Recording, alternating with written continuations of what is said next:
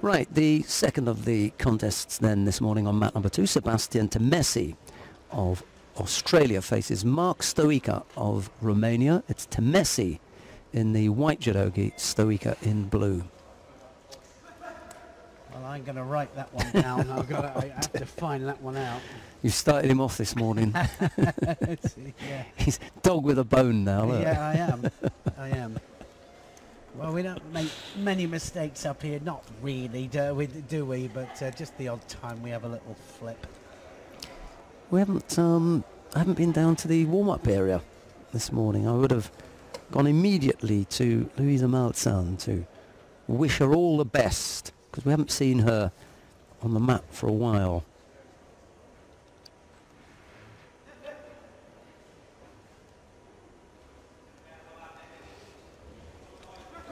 Well, I just put a little note in there just to check with my colleagues as to whether that would, whether you, if you go below your own belt line, use your own leg to break the grip off. If you do it twice, is it Hansokamaki?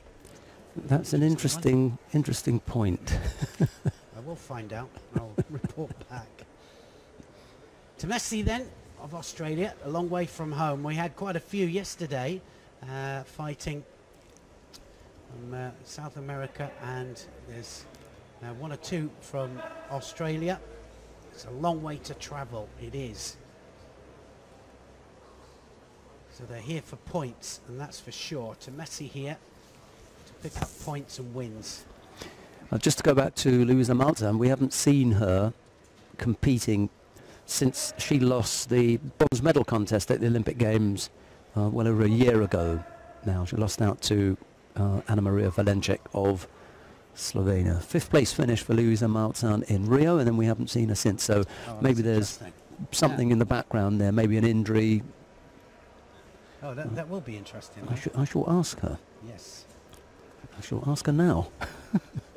Here's Neil. Sheldon often disappears, and he disappears to ask questions. But so you've just got me here for the commentary at the moment, and we've got Temesi here, Australia, not the place to defend on all fours.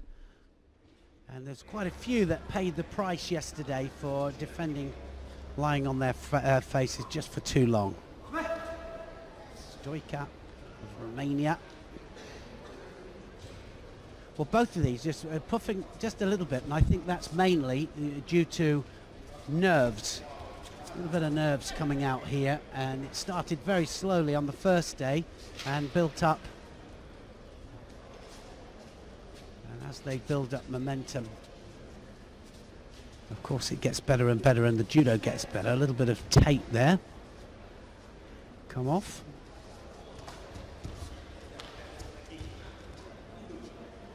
Probably best to have left the match to carry on and then just collect the tape a little bit later.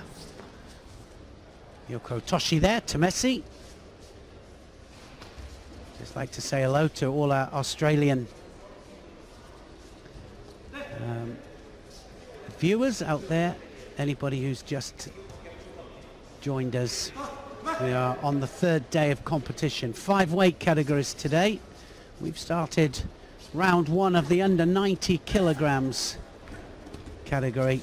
We've got 3 weight categories for men and 2 for the ladies. Always with these Grand Prix tournaments over 3 days. So we have 5 categories on the first day, 4 on the second, and 5 on the third. Now starting to put the attacks in. Stoica just ahead on attacks. Temesi has to do something. They'll have to take the initiative here. Saying that, it's Stoica that has the 2 Shidos up there. One more against him, and Temesi will win this by default.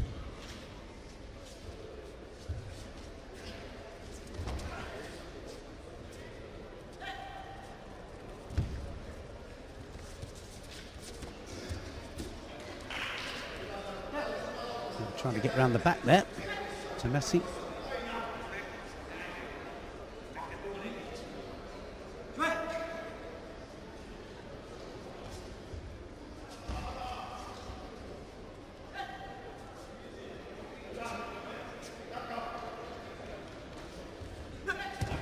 And a nice drop Cianagi by the Australian. And now with 5 seconds to go, just needs to hold off. It's going to go into golden score. Those 2 Shidos, though, will be an advantage for Temesi.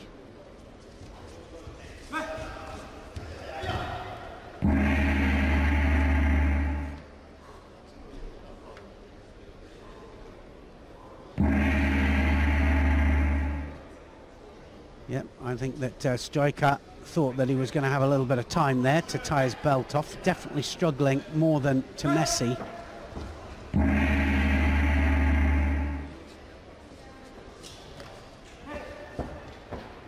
He's going to get a Shido for knocking the grip off there. I agree with the referee. The referee stopped it there. Well, I think that should have been a Shido. Not allowed to just bat your opponent's grips off. That's going to be a Wazari score. Temesi then is going to go through to the next round. Bit of a delay in that technique there, but he just manages to tip him.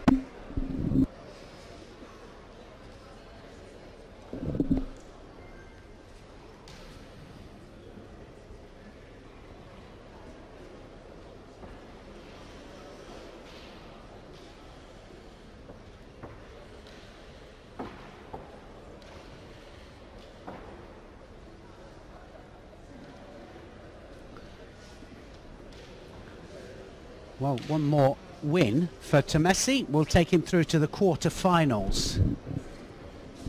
And that will give him 2 chances then to fight towards a medal.